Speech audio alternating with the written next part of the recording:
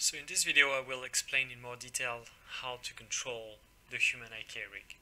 So one of the main concepts to understand in MotionBuilder is that your character is either driven by no source, so it's actual FK bone chain, so that's what gets exported in the animation engine.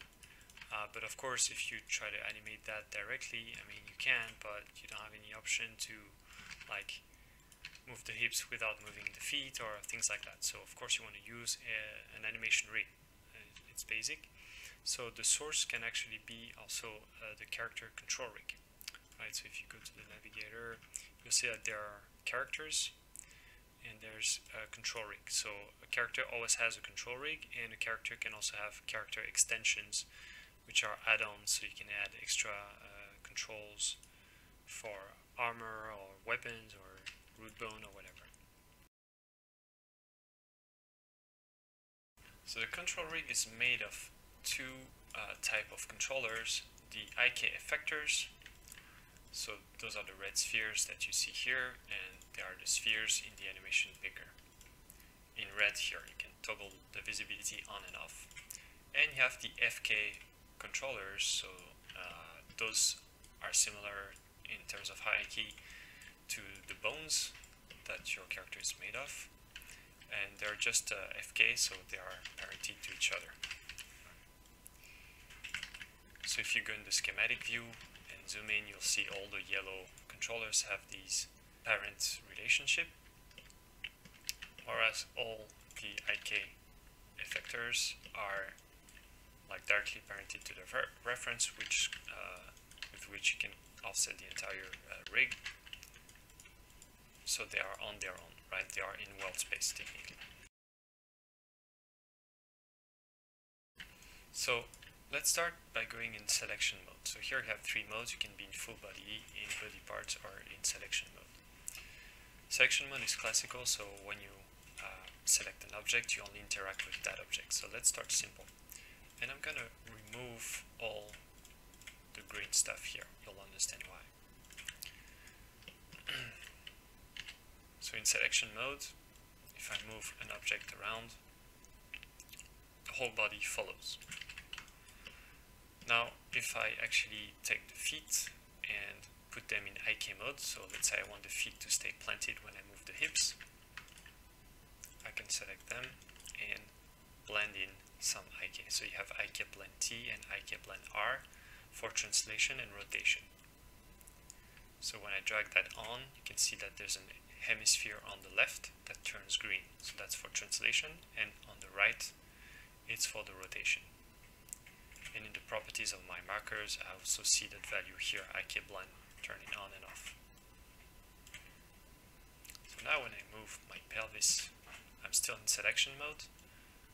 The feet stay locked until I push a bit too far. And so it's the same if I rotate. Let's say I want the chest to remain steady.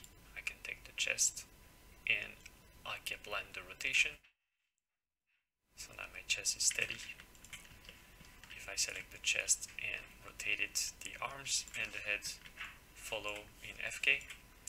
So basically, those HIK blend decides if the controls are driven by the HIK or the FK.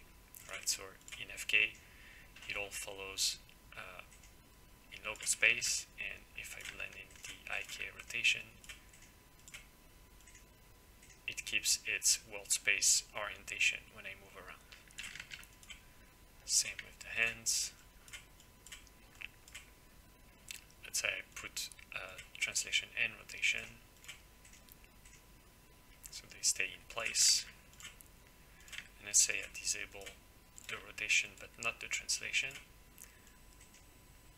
When I move the chest, they stay in place, but the hand's local rotation is maintained, so you actually have some rotation here. So this is a pretty standard system at first. When you play with the HIK blend, you decide if the model is driven by HIK or FK. And it's based on the keys, so if I turn on HIK on my hand here and I go in and start moving the keys around. Let's say I want the hand to be a bit higher and a bit outward. Okay, so I only edited the keys of my HIK controller for now, and my FK control still think that the arm is in this angle. So if I turn off the HIK blend right now, it comes back where it was, because I have not keyed yet and I'm not in auto key.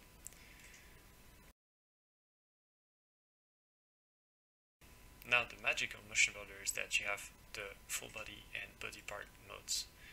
And in full body and body parts, the system becomes a lot more intelligent because the different objects or the different body parts can communicate with each other. So now that I'm in body part and I'm still on my arm, if I key, let me select the different FK bones here. You see the keys. I'm going to key in body part now that I offset my arm, and suddenly the key of the FK have changed because I keyed in body part, and so now they kind of accepted their new position that was driven by the HIK. So if I turn off the HIK again, now they remain here because their actual keys have been updated thanks to the body part mode. Basically the HIK blend is going to drive the interpolation. So here on my arm in body part, if I rotate it from this pose to that pose, and I display the trajectory of the hand, I can see this arc trajectory between those two keys. Now if I ask the hand to be driven by the HIK, and I update this, it's actually a lot steadier now. I'll make those keys linear so it's even more clear.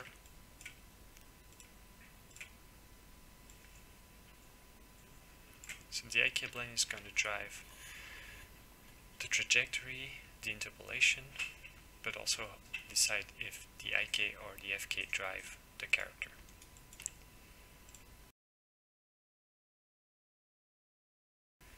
And on top of that, the really cool thing is that when you're in body part or in full body, you can, and you want to update the pose of your character,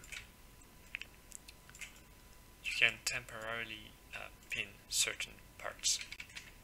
So it's similar to the HIK blend. It's on the left and right. So on the left you see this translation pinning icon, and on the right the rotation pinning icon. Now I pin both, and when I take the arm, the shoulder, and rotate it, the hand is pinned. When I take the wrists and pin nothing, it now follows like this. And you can actually take the wrist and move it as well.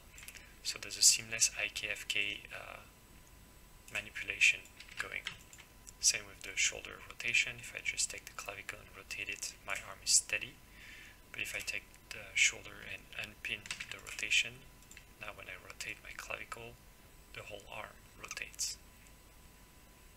And if I display the trajectory again, you can see that my pinning options do not alter the trajectory. So the pinning is just at time t of frame f when you want to update the pose. But it doesn't interfere with the HIK blend. So here I have an HIK blend trajectory with no pinning, but it's still an HIK between those two keys.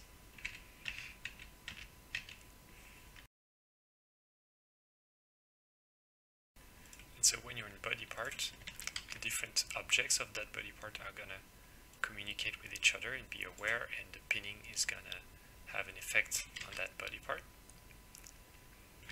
And if you're in full body, all the body parts communicate with each other. So if I try to rotate my pelvis, my arm still remains constrained here. So there's a lot of flexibility. You can easily pin the chest, for instance, and unpin the whole lower ProTips to have lower body FK rotation, and you can temporarily ignore all the pinning by having this option here. You can see that all the pinning is now ignored, or holding Q. In my case, I put it on a shortcut so I can move the character around. So basically, MotionBuilder is great because all the different parts of the body talk to each other and kind of react based on the settings that you put on the pinning. So here in FullBody, when I select at least one object, all the objects are highlighted, which means that when you key and when you move around, everything reacts. But in body part, if I just select the arm, for instance, only the right arm is highlighted. So you have right arm and left arm, you have the left fingers and right fingers, you have the spine, you have the hips, right leg and left leg, and the head. So those are the different body parts that the character is split into. And so when I'm inside a body part, it reacts just the same as in FullBody. So if I pin again the wrist here and I rotate, it still reacts like you would expect. But suddenly if I interact with another body part, so here the spine, I rotate the spine, you'll notice that my pinning is ignored. And that's because when you just work inside a body part, it doesn't communicate with the next body part. So it doesn't follow the pinning that you've made. So pinning is only inside a body part or on the entire full body. And if you're in object mode, it doesn't listen to any pinning at all. You can see that the pinning icons are all gone. Of course, pinning is about relationship and reacting to each other. So if you're only working on one object, pinning doesn't mean anything. And in the GUI, if you select like a bar for the spine, you select all the spine bones, so you can easily like tweak the whole spine at once. And it's the same with the neck. If you have several neck bones, you can select all of them in one click and tweak the neck positioning, or just select one and fine-tune the neck. It's the same with the fingers. If you select the tips of the fingers, you move the HIK.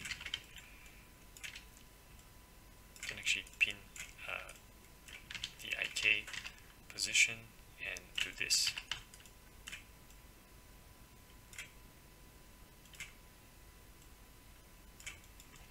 And if you select the bar, you select all the fingers, FKs.